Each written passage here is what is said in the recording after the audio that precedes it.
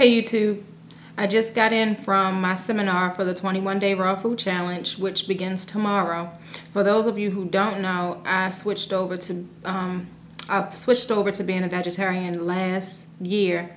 I want to say maybe July of '07, and from that point on, I have lost about maybe 30 pounds.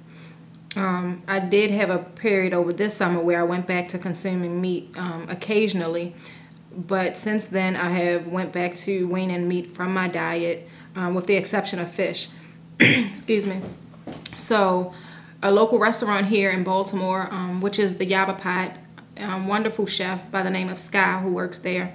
I had the pleasure of doing an apprenticeship with her over the spring of '08.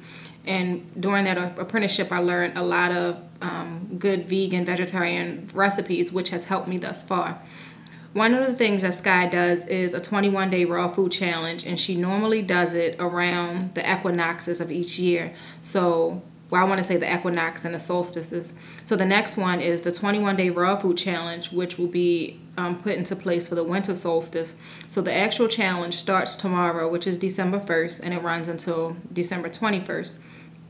So basically, it's exactly what it sounds like, a 21-day raw food challenge. So for the next 21 days, I cannot consume any cooked foods. So basically, my diet will consist of raw fruits, vegetables, and nuts. Yeah, and I can do like flax seeds and things like that also. So with that being said, today I attended the seminar, and then I left the seminar and went and grabbed a few things from Whole Foods. So I'm preparing for that. I also decided that I would share my experience with you guys through this video blog. So I'll try to do a video each day of my progress and how I'm feeling. This is the first time I'm doing this challenge, so it's going to be a little hard for me just wrapping my mind around the concept of not being able to eat any cooked foods. But other than that, I think I should be okay with the help of YouTube and all of the all of the raw recipes that I found online. One that I'm looking forward to trying is the raw tacos, so I'll probably do that tomorrow for either lunch or dinner. So the first week, it's a 3-week challenge, 21 days. The first week, it's all raw foods. The second week, it's going to be juicing. For those people who are bold enough to try it, it'll just be juiced fruits and vegetables. If you can't do juiced fruits and vegetables, then you can do a smoothie, or you can continue on with just eating raw foods. And then the third week, it'll go back to being raw foods. So I start tomorrow. I just wanted to update you a bit on that. I'm going to, like I said, try to do it every day to keep you guys abreast of the situation, all of the detox symptoms, if I experience anything, all of that stuff.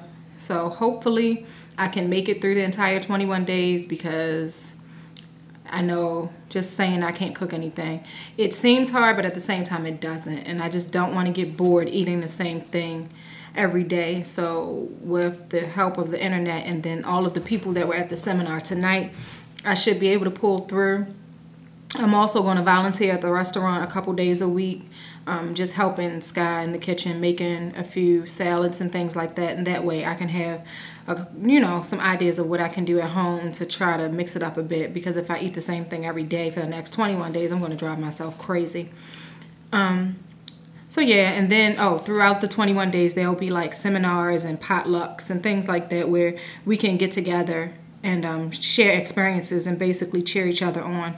Also, I was given a blog or like a Yahoo group I can go to, so it should be really supportive.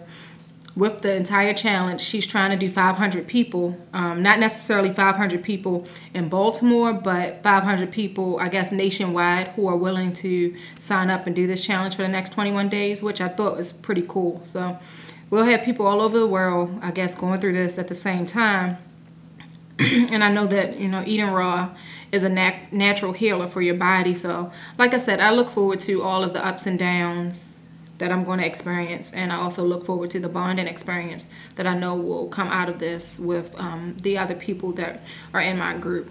So that's about it. 21 days. I'm going raw starting tomorrow. I just ate my last cooked meal for the next 21 days. what do I hope to gain out of this? I don't want to necessarily say that I want to continue a 100% raw lifestyle after this point, but I would like to greatly increase the amount of raw foods that I eat on a daily basis. Even though I want to say a vegetarian, just because you are a vegetarian don't necessarily mean you eat vegetables, which my doctor pointed out to me when I told her that I was going, switching over. And it's just human nature, I guess. You get addicted to carbs and sugars and things like that. So it's like you're not necessarily eating meat, but you're not necessarily eating a lot of vegetables either. I can say, like, I guess I've been doing pretty good because I lost 30 pounds and I was able to keep it off. But I would like to get myself, I guess, in pristine shape, or as good a shape that I can get in, if that makes sense. So yeah, I don't know.